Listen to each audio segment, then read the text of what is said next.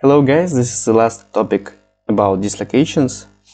Be very quiet and try have some fun. When we talk about dislocation of leg, we need down then hip. We need to start talk about dislocation of the lower leg. There we can talk about dislocations of the lower leg. They are rare. As a rule, they are accompanied by a rupture of 3 or 4 ligaments of the knee joint. Sometimes they are open. There you see a small picture with very much information. We try take authors try take all information what they know about trauma and about dislocation of the lower leg and take it on one picture. When we talk about clinical picture, manifestation of dislocation of the lower leg do not pose difficulties for diagnosis due to the presence of all the classic signs of separation of article surfaces. To confirm the diagnosis and exclude fractures of the condylus of the thigh and lower leg, an X-ray examination is necessary. Be sure to check the pulsation, the arteries of the foot and the innervation of the limb below the knee joints, so as not to miss damage to the popliteal artery and the fibular nerves. And guys, I won't please you if you don't remember how we need to palpate foot. Try do it now on your foot. It is very necessary and it will help you in very much cases. Treatment under local or general anesthesia, of course. We reduce a dislocation. Hemarthrosis, yeah, you need to remember that sometimes we have hemarthrosis of patient. We removed, and with punction, of course, and irrigation. And then we immobilized the limb with circular bandage from the inguinal fold to the ends of the fingers for 8 or 10 weeks.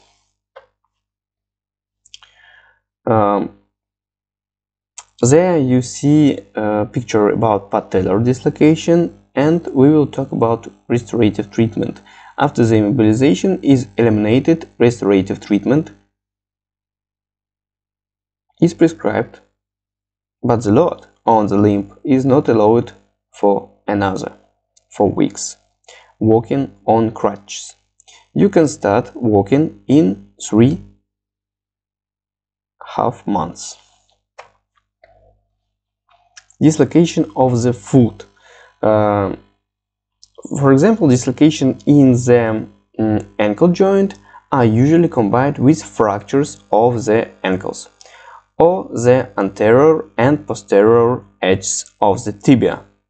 Isolate dislocations of the segments of the foot or its individual bones are relatively rare. When diagnosing such a pathology, patients should be urgently referred for inpatient treatment. Dislocations of the talus bone. The mechanism of injury is indirect, excessive adduction, supination, and plantar flexion of the foot. Clinical picture and diagnosis. The pain at the injury site is bothering. The ankle joint is deformed. The foot is defected inwards. On the anterior surface of the foot, a dense protrusion is felt. The skin above it is whitish in color due to ischemia. The dislocation of the talus bone is determined on the X-ray. Treatment.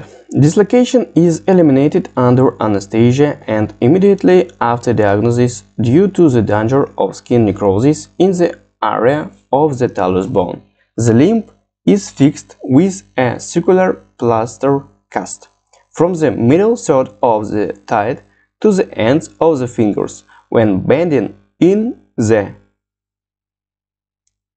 knee joint at an angle of 30 degrees in the ankle joint 90 degrees. The bandage is dissected along the length to prevent compression. After 3 weeks, the bandage is changed to a plaster, but for a period of 6 weeks. After the immobilization is eliminated, rehabilitation treatment is carried out. In order to avoid aseptic necrosis of the talus bone, the load on the limb is lowered no earlier than 3 months after the injury. Dislocation occurs at the level of the talus heel and talus navicular joints from excessive indirect physical impact. Often as a result of excessive flexion and internal rotation, its dislocation occurs posteriorly with supination and internal rotation. Clinical picture and diagnosis. The pain buzzers and deformation of the foot depends on the type of displacement. With posterior dislocation, the anterior part of the foot is shortened. The foot is shifted inwards and posteriorly supinated and bent as much as possible.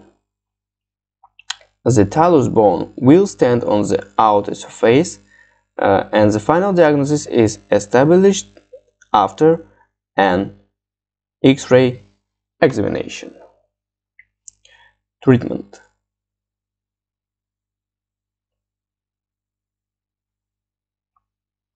General anesthesia is used, of course.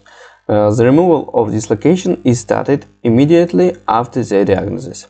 Procrastination can lead to the formation of pressure sores in place of pressure by protruding bones and at the expense of increasing edema. When setting click is heard and movements occur in the ankle joint, apply a posterior through-shaped deep splint from the ends of the fingers to the middle third of the thigh for 3 weeks. And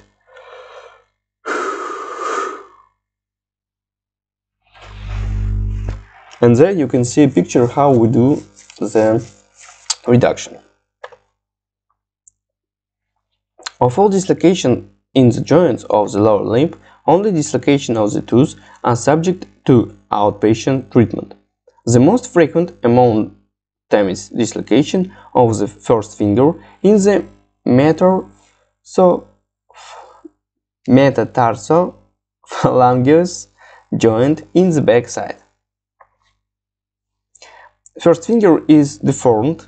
The main phalanx is located above the metatarsal at an angle open to the rear. There is no movement in the joint. A positive symptom of